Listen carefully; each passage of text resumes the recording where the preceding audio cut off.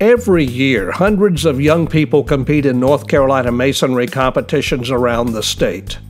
Over the years, winners from those competitions have gone on to compete successfully in national contests, regularly bringing championship titles home to North Carolina, where masonry competitions are a proud tradition and a big deal for students, apprentices, and masonry companies alike. NCMCA has created this video presentation for masonry instructors and students to help contest participants prepare for competitions by better understanding proven project construction technique, judging criteria, and scoring procedure. As a young man, your host for this session won important competitions as an apprentice. As a journeyman mason and partner in a successful masonry contracting firm, he has served as head judge and chairman for many masonry competitions, including the North Carolina Skills USA State Contest, the annual North Carolina State Fair Apprentice Contest, and the annual NCMCA Samuel A. McGee Memorial Masonry Apprentice Skills Competition. He is the immediate past president of NCMCA and serves as board chairman. And he is an officer in the Mason Contractors Association of America. Here's your host, Kit Huntley. Welcome, and thanks for you guys attending and watching this video. We're here today to instruct you guys and show you how a state competition project is laid. And through doing this, we hope you can take it back, show it to your students, and learn something along the way. With me today, I have Ryan Shaver, who's the Workforce Development Coordinator for the North Carolina Masonry Contractors Association.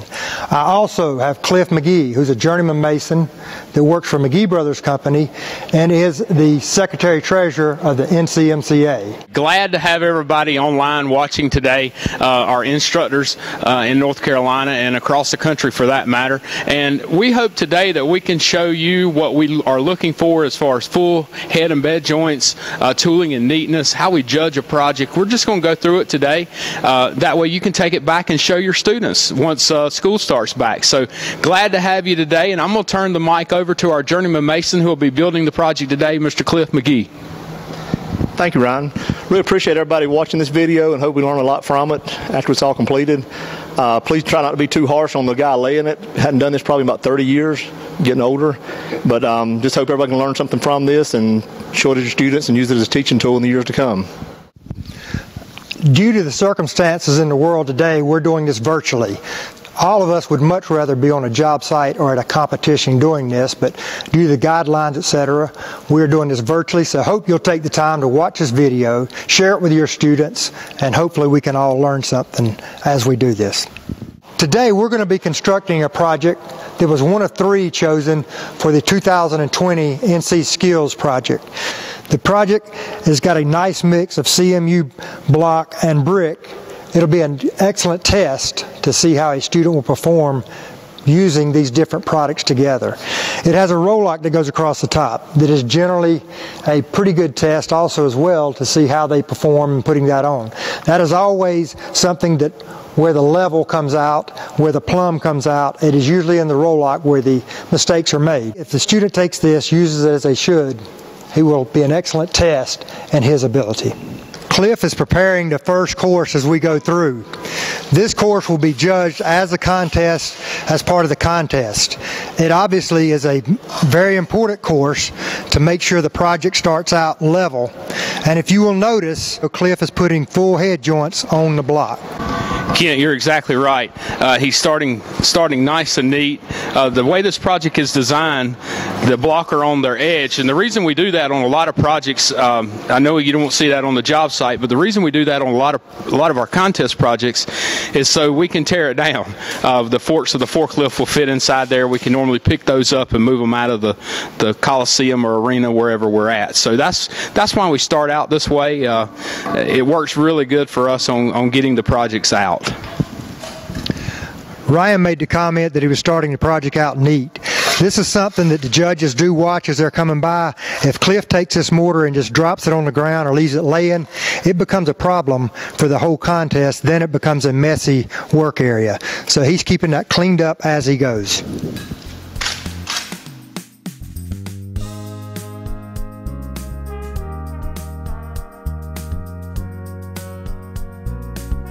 Cliff is getting his first course of brick level, but if you'll notice, once the level is removed, all of the head joints are 100% full.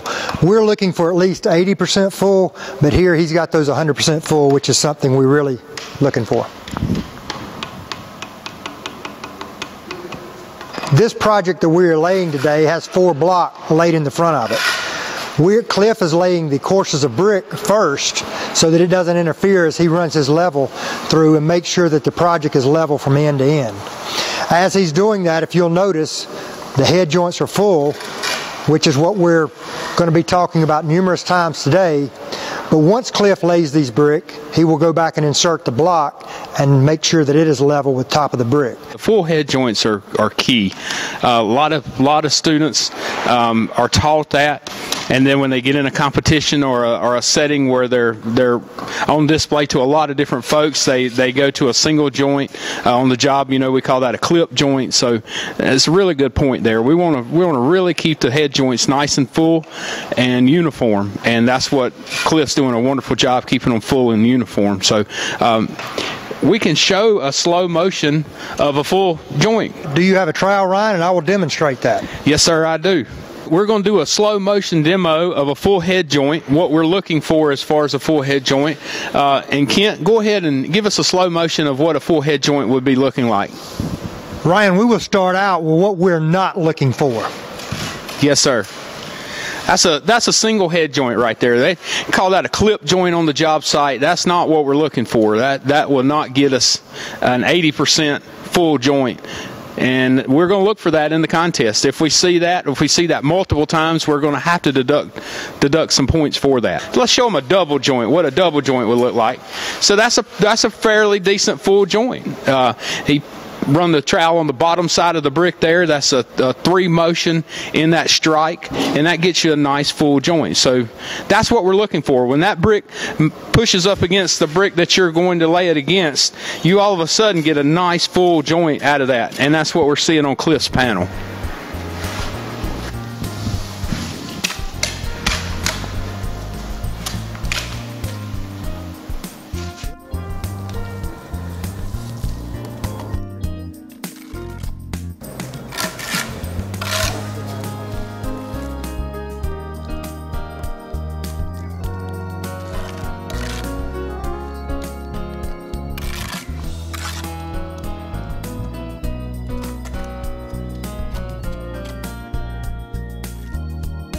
Cliff has done what we've talked about several times. He's laid his end brick up, laid the 2 closure block in the middle, and while he did that, he buttered this block and the end of these brick, and then buttered both ends of this block, setting it in place, ensuring that you get a proper fit so that those head joints are full all the way through. That is a point of contention. If you leave that open or don't get that filled solid where the closure comes together, that's going to cause a water leak or a hole that someone's got to come back and fix. We get asked a lot when we have a project like this where it has 8-inch block and we have to come back over it with the top of with face brick back on top of those. So I get asked the question a lot, can I fill that block in before I cross with brick? And my answer is we work really hard to get the brick count really close, but we always try to give you about 8 to 9, 10 extra brick. So my suggestion to you guys is, especially the students and talking to the students, is if you have a place where you need to put a couple brick in, get a couple brick that have chips on them or that are damaged or something's wrong with them, and use those in an area like that. So we've got a couple here that Cliff has set to the side while he's been laying, and they're damaged. They've got some chips off the corner, and that just happens in setting up the contests and things like that. So great place to use those couple brick is lay one right there and let it lean over, and then we'll put the other one in right here and let it lean over. So now we've got some brick in position there that when we spread our mortar and get ready to lay the brick on top of it, we don't have the brick tilting or moving or anything like that. So that's just one little suggestion we've got. Pick your nasty, broke brick, put them in there and use them up. We are supposed to keep the project area clean. As you can see, Cliff has raked some of the mortar away that was left over. You can pick up that old mortar, because you don't want to put it in your mortar pan, and use that to fill that area in with. That will help get rid of that and clean your project at the same time. So that's a couple of tricks that we get asked often. If you put that brick in there, if you're cleaning up around the project, take that old mortar and stick it in. That way you're not using your mortar that you have in your pan, but you're getting ready to get the project cleaned up as you go. That's a great point too. You know, you can use all your mortar that you've cleaned up while you've been building the project and get rid of it there. Cliff has checked this thing, and he checked to make sure his thumbprint ready before he started striking the panel. So he checked it, he saw that he needed to start striking the panel and start from the bottom and work his way up. So you want to teach your students that, hey, you need to be checking that, you know, depending on how your mortar's setting, depending on the temperature where you're at, where you're laying, check that as you go up, and when it gets to that point, do like Cliff did and jump on the tooling and neatness and start tooling out your project and getting that at a point where it looks nice and slick. Proper tooling can make all the difference in the world when you're looking at the general appearance when we get through. That is a subjective part of the judging process that is done by 2 to 3 qualified masons at the end of the project, and if you do the tooling and neatness at the proper time, it will ensure that you get a better score on your project. Another part of general appearance that obviously is looked at, and it almost goes without saying, a brick has 2 sides. You have the face side, in this case is very sandy. The back side is slick, and it has these tracks that come about on the brick when they are manufactured. But we do look at that, and we'll occasionally see a brick that has a close face edge to the shiner edge side, as we call it. Pay close attention. I don't see any shiners here that Cliff has laid, but that is a point that we look for in general appearance that will take off as you go through. Make sure that you put the brick the proper side out. If we lay at that, you can see there's a drastic difference, but some brick we lay are much closer between the shiner side and the face side. On the front of this project, this has a polished block that we're laying in the face of it. If you can see, this side is much smoother than the back side. It is much like the brick themselves. There's 2 sides, so be careful. When you're doing a panel like this, make sure that you get the proper side, which in this case is the polished side. This is the side that will be turned out. The 3 of the block that are there now are turned correctly, but you can see the difference between the 2. Ryan, at this time, could you tell us how North Carolina picks their project contest for the state skills project? So the way it happens in North Carolina, the way it's happened the last multiple years, is the instructors meet early in January along with us. We all sit down together, we have a good meeting, talk about the skills. Our skills is normally first 2 weeks of April, right around in that time. And what the instructors do is they pick 3 projects, 3 different projects for the students, and then about 10 days before the actual skills competition, the project is narrowed down and picked, and that way we can get the material that we need on site. We can get all the different products that may go into the project. We can get that on site.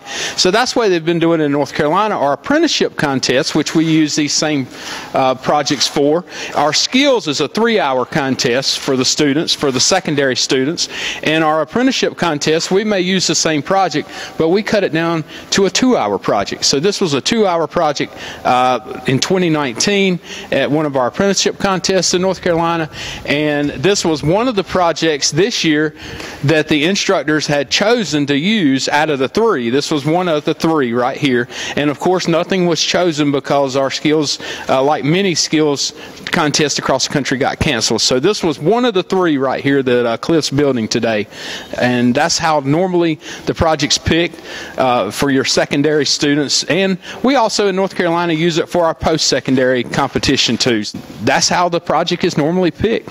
Ryan, you're 100% correct. But if you look, we have a mix of brick and block. We try to do that to 1 because we have different suppliers that help out across the nation, and we like to include both their products. But 2, it gives the students a different mix of materials to have to mix together and make them work. We all know that some block may be slightly smaller than a brick, but that's the challenges you will face on the job site. So we feel like it gives the students a good combination of using the different brick, CMU product and brick, to make those come together. We also incorporate a roll lock typically at the top, which is a challenge for a student to put that together, because after you have mixed the CMU and the brick, when you get to the top, you have to incorporate a roll lock, and that is pretty much it's a skill portion that is even different than the stretcher courses that Cliff's laying now. Cliff is buttering this brick to show you what we're not looking for. He's put a single strike joint on. When he does that, that's going to take off points. Job site or competition, that doesn't pass. But if you'll move to this side and look, see this joint is totally full here and here. We're not as worried about the collar joint, but this head joint is full in both cases.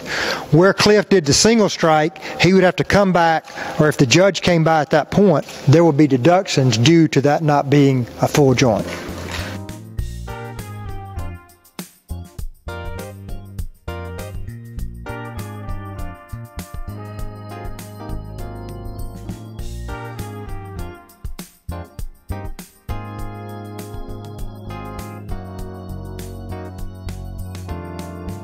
We've talked many times about full head joints, but if you'll look on the back of this, Cliff has left some of the mortar out so that you can see he's putting a single strike joint on the front of that.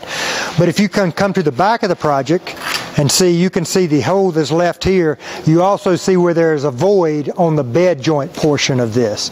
What we're looking for is once that joint is laid, see how the mortar has been furrowed so that it comes all the way out of the back of the brick, and we know and are sure that we have a good solid head and bed joint. Cliff has removed the brick where we had the improper head and bed joints, and as you can see, he's furrowed the mortar so that it goes all the way to the face. It comes all the way to the back side of the brick as well. That's going to ensure that the mortar will be bulged out on the back, and as he put on the full head joint, you have a full head and bed joint as opposed to what we had a moment ago, which was the back void that we had in the bed joint and in the head joint.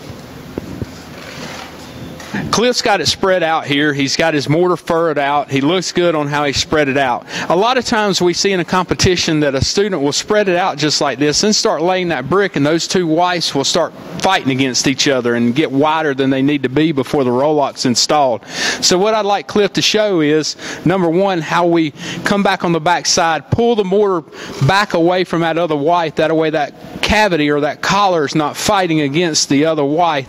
And here he's doing it right, just like that right there. So he's pulled that back away, which is great. That way that the mortar that's going in that collar joint is not fighting against the other white and pushing those two brick out wider than what a typical width of a brick is.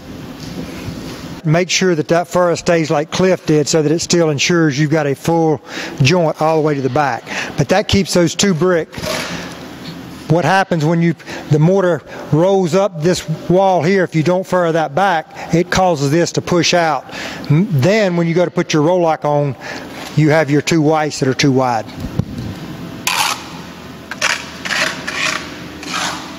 So what Cliff has done, he's came in and he set a point brick on each side for his roll lock on the project.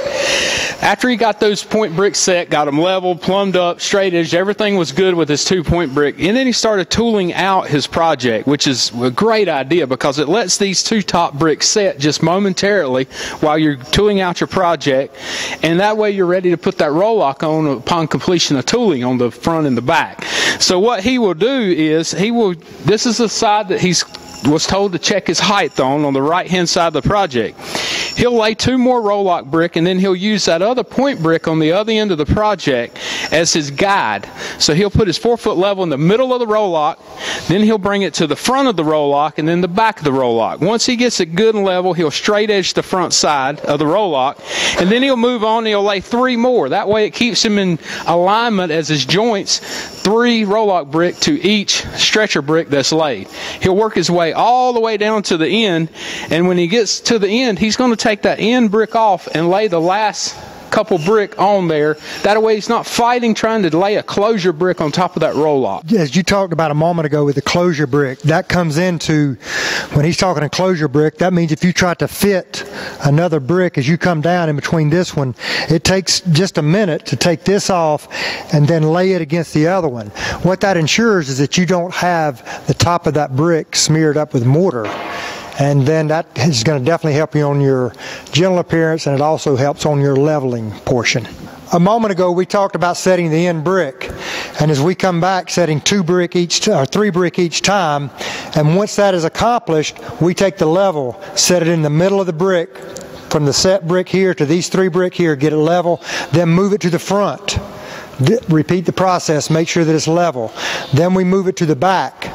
Make sure that it's level, that the level's touching here. And once that's done, we know that we're level with our set brick here, we're level here. Then we take the level and move it to the front and do it, make sure that the brick are straight, that there's a straight edge, there's no gap here. Once that is accomplished, we know that that's going to ensure this roll lock is level from side to side. It's also, by doing it in this fashion, laying 3 brick at the time, as you look, these 3 brick are perfectly lined up with the brick below.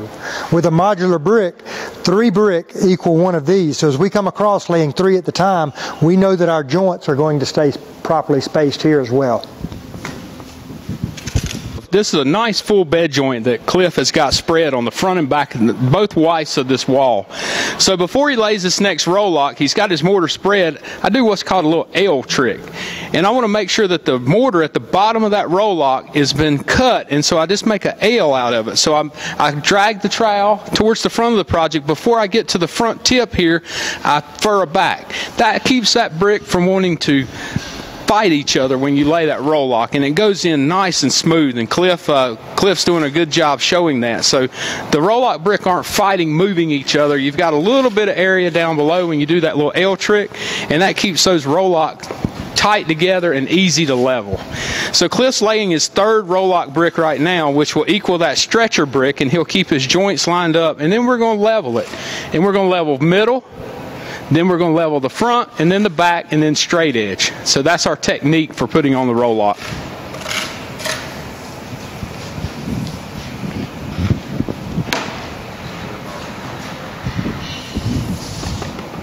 Kent, Cliff has he's putting on his roll lock, which he's doing a great job. And what we look for during that process is we see a lot of students start banging the level with the trowel. They'll either use the blade of the trowel on the top of the level, or either they'll use the handle and make just an awful much of racket, beating that down, trying to get that level.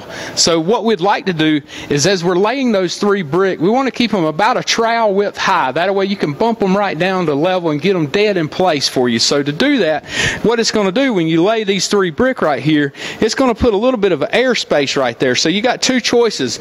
You've got this part of your hand that you use on your trowel that's good and cushioned right here, that you can actually bump those brick down into place and take that airspace out on that one side. That's very quiet. It didn't draw any attention, and you got your brick perfectly level there. So that's just another little trick we wanted to talk to you about, talk to your students about. Please don't let them beat the level with the trowel, especially with the blade of the trowel. When you do that, that's part of the thing that a judge may look at, the manipulation of tools. That if you come up and see someone taking the edge of the trowel, beating the brick, that's not going to be a good look on the manipulation of tools. So what we've got here, Cliff has walked this roll lock all the way down to his point brick. He set a point brick on each end, a point brick here and a point brick here.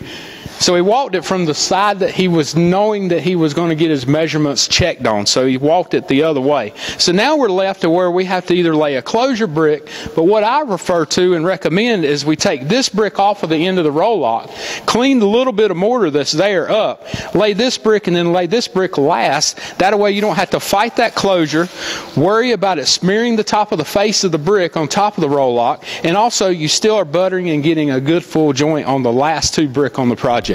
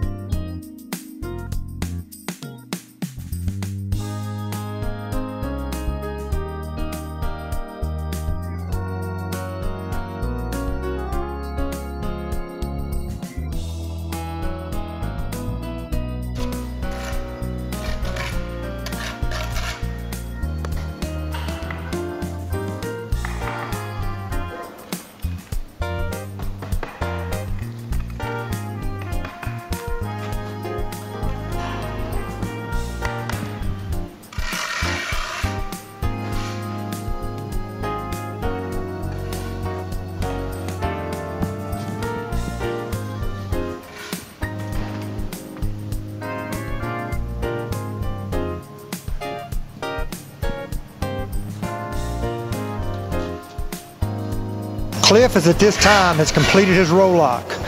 And if it holds true, he's done his level portion, and as Ryan talked about, walked the roll lock from this end to the other end and completed the roll lock. He is now going over his final tooling and neatness. This is a process that can take several moments. You will see when we get through and show the finished product, what he hopes to have done is removed all mortar burrs, made sure that the joint is pulled from end to end. As he comes from this end, he's pushing the joiner away, pulling it back from this corner. That's ensuring that it doesn't knock the corners of these brick out of this mortar out as he comes across. So make sure that as you go to tool the top of this joint, that you push away and pull away from this corner so that it does not knock those out.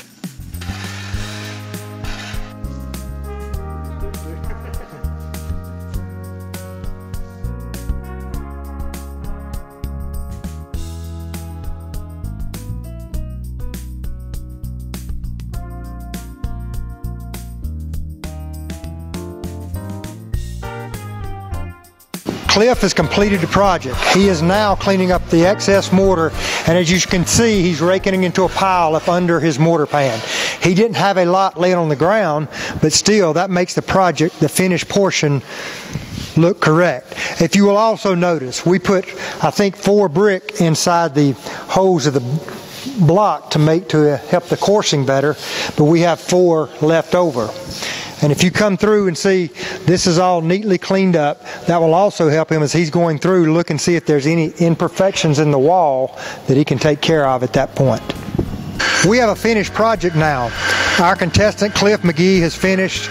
We've brushed the project down. It's been cleaned up around, and now we're ready to begin the judging process. We have a 8-step process that we'll be going over, and we'll show you as we go through the most critical ones and how we arrive at those things. We will also go through how we arrive at general appearance, which seems to be the one that is obviously subjective, and that is the one that requires the most skill to do.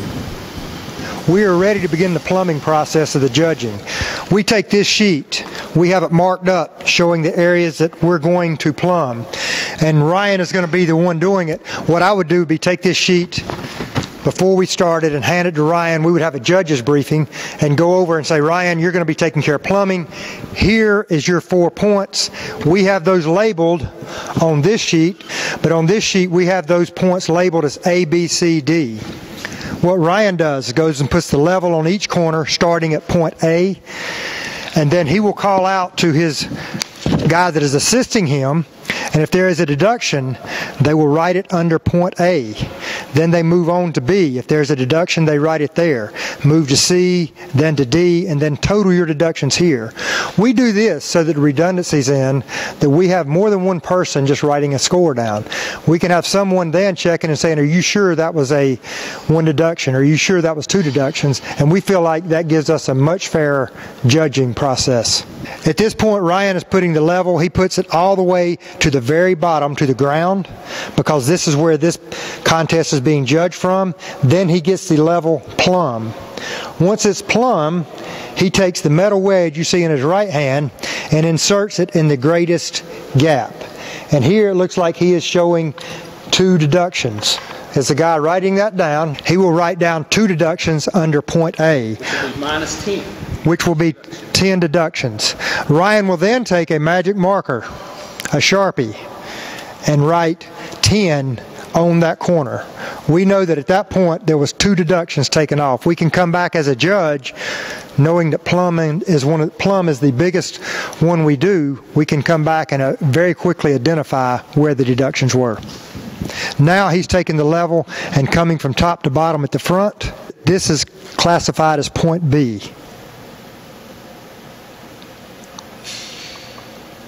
There's 1 deduction at point B, so at this point he'll take, right with his Sharpie, 5 on that corner. Then he moves over to point C. We do this, and we have these points written in this fashion so that we can assure we cover each point in the same sequence each time, and by doing that, it makes the judging process fair. So we had 1 deduction on point C. By using the wedge system, it takes the guessing out of it. We can take the step gauge, insert it, then we know exactly how much each point comes off, and we're not saying this guy looks about so much. This wedge that we use has 10 steps in it, and it tells us as we come through each one of these steps is 1 deduction, and it adds here's 2. So 0 deductions on that corner. So here we could come back in addition to the sheet that we have. We could look, we have 10 and 5 is 15 and 5 more is 20. Starting with a possible score of 125, plumb on this project would be 105 would be the total score for this. The next step that we're moving to is level. We will take the level and lay it from end to end on the top of the roll lock. It will be in the middle of the roll lock. We have that drawn out on our criteria here. Then facing the front of the project, the left-hand end, we will go to the 3rd brick and lay the level from front to back on the 3rd brick. That's the 2 points we will take with level. At that point, any deductions, which will be accumulated using the wedge system, any deductions would be entered into the score sheet and taken off. But I will tell you that before we started, we made it very clear to Cliff that we did not want this to be a perfect project. We wanted deductions so that we could show what we encounter when we're judging these projects in competition, because when we show this, someone may come up and say, how did I get a deduction there? But this is a true indication of what we normally face. So this is not a perfect project and wasn't intended to be. So Ryan, you take your step gauge and we'll see if there's anything that can insert here. As we're using the step gauge, we do not try to force it. If you can force it in, it's not a point off. We do not take the step gauge and say, okay, we're going to barely pick the level up. We only do it where it will insert. -1, which would be 5 points. So you had -1 at level A, at point A. Then he's taking the level and placing it from front to back, and he'll do the same thing here. He'll take the gauge and get the level correct, and that tells him what's off there. -1 again, which would be 5 points. So we had 5 at point A and 5 at point B, so that's a total of 10. Starting with 125, that will be a score of 115. Our next step is measurements. This project is supposed to be measured from the floor up on the right-hand end as you're facing the project. The measurement is supposed to be 41 3/8. For each 1/16 of an inch that's off, that is 1 deduction, which equals 5 points. Ryan, what do you have on the measurement? Kent, I'm looking at the measurement, and we're dead on the money to the top of the roll lock, 41 3/8, perfect. Cliff messed up there. He was not supposed to do that perfect. Now we're going to measure the roll lock from end to end, and in this particular case, we have it coming down the middle of the roll locks where we're going to put the rule. If you will see, Danks has taken us a hard end, which is wedge, and put it up here so that we can bump the ruler to it and check all the way down. This way we don't have someone's finger or something like that just saying that's about right. By us putting a surface for Ryan to bump the rule into, check down to this end, that gives us the correct measurement. Ryan, what do you have on the measurement from end to end? Kent, he is exactly 1/8 long, which would be 2 points. So the project's supposed to be 47 5/8. He's just a hair long by 2 points. So that would be -2, which would be 10 points deducted. So we would have a total score of 115 on the measurements. And as we go through and take, as we showed initially, these notes are printed on each sheet so that that judge can always go back and reference where we're measuring from and where we're measuring to. Range is the next portion that we're doing.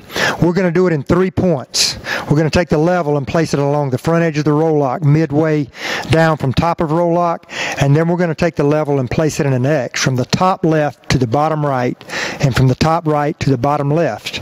We will take the wedge at that point and insert it into the greatest area, and that is the deduction for that. So range has a way you can get quite a few deductions off if you're not correct here. Ryan's got the level placed across the front of the roll lock, and now he's coming through with the wedge.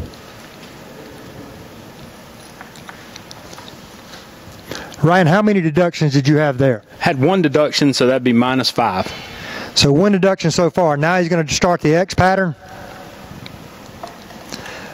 The sequence that we use is we take the level and put it as high as we can go on the front left corner, and then let it angle back at the same direction to where it comes to the top course of the block there, and then he starts inserting the wedge.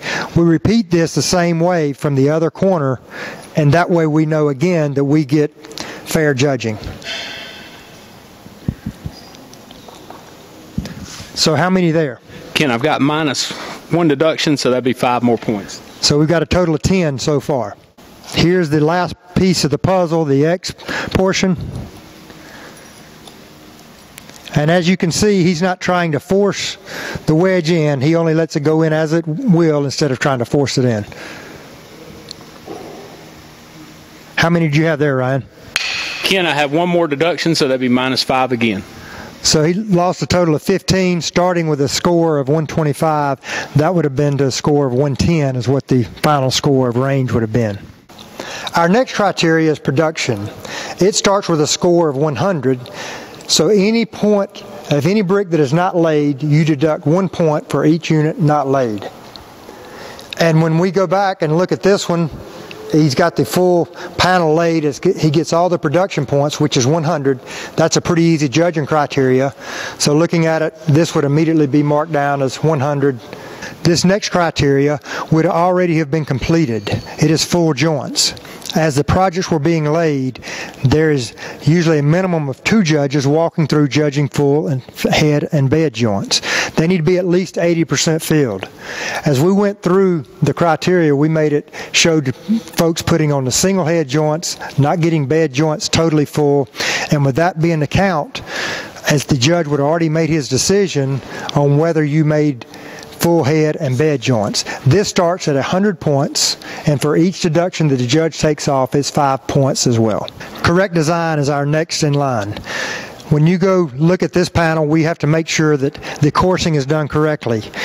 We would follow the design that is shown here. Looking here, it starts out, you have 1, 2, 3, 4, 5, 6 brick. That's the way the coursing started, and if the coursing is started out correctly there, it would be correct the rest of the way up. But part of this design as well is to make sure that there is a half 8-inch block on the end and then 2 holes and another half on this end. Also, the other part of this design is, does he have the 4 polished face block put in correctly? They are installed correctly. Is his roll lock put on correctly? And it is showing here that you have to have 3 brick for each stretcher course here. He has that done as well, so he would get the full score of 100 points for the correct design.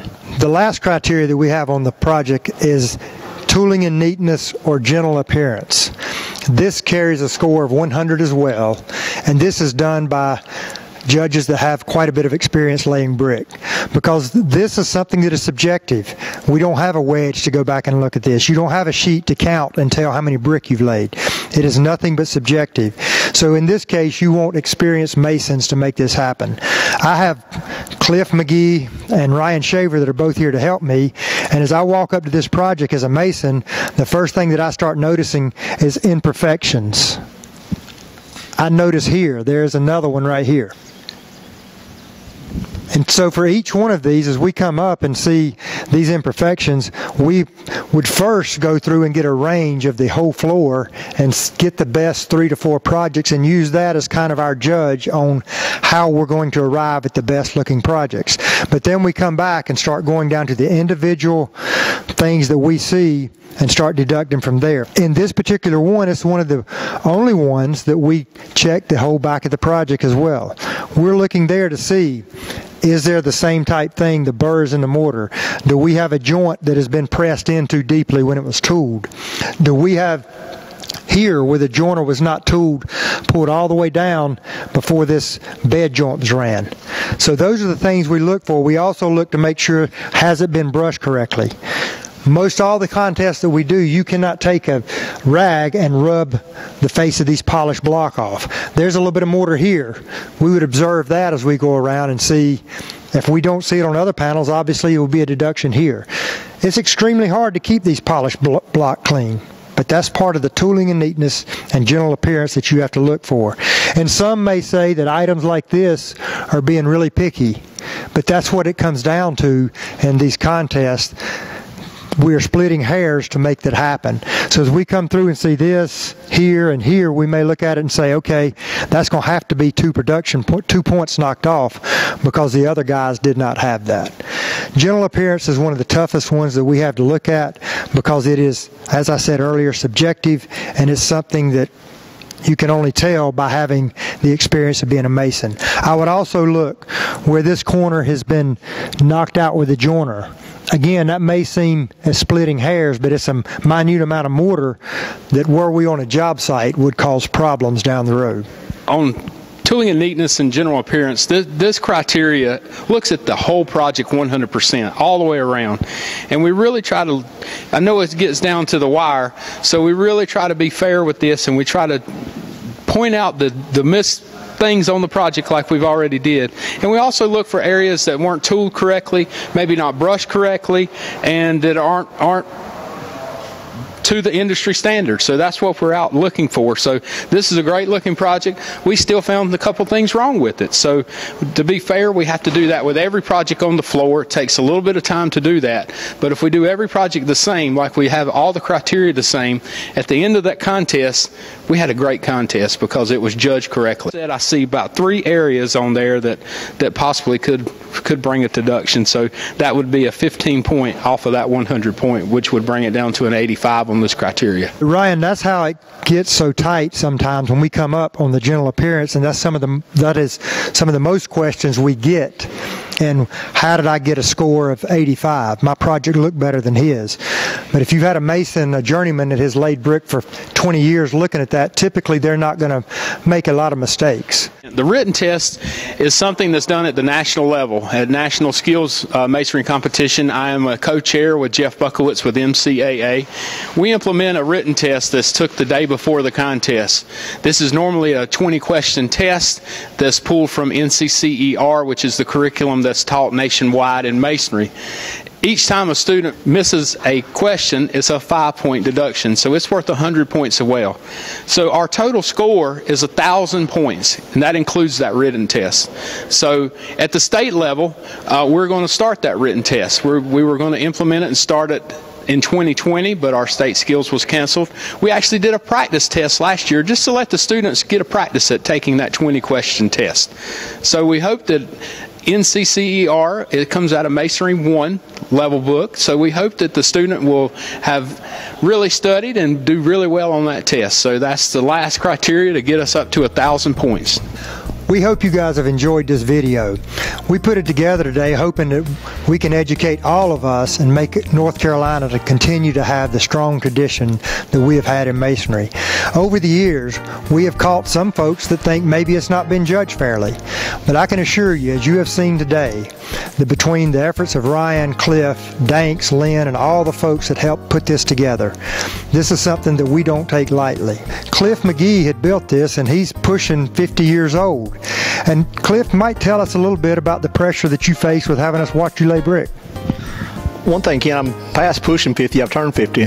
But I would like to state, I've gone and watched a lot of these contests over the years, but today it kind of hit me when we started laying this. It's a little bit nerve-wracking having 3 or 4 of your peers watching you lay a panel and trying to do a good job on it. As Ken has stated, we did not want a perfect job, but still I want to do a good job. So my hat's off to all the guys that do this contest and get out in front of hundreds of people and try to do a good job. But just remember, lay brick like you can and have a good time. Cliff, thank you for doing this today. I have enjoyed it. We hope you guys have enjoyed this video. Take it and use it in your classroom. And Ryan, thank you for your help again today, and we hope to see you guys soon. To learn more about masonry training and competitions, contact NCMCA Workforce Development and Training Coordinator Ryan Shaver, who can also provide information about masonry pre-apprentice and apprenticeship opportunities. Visit ncmca.com to learn more about the North Carolina Masonry Contractors Association.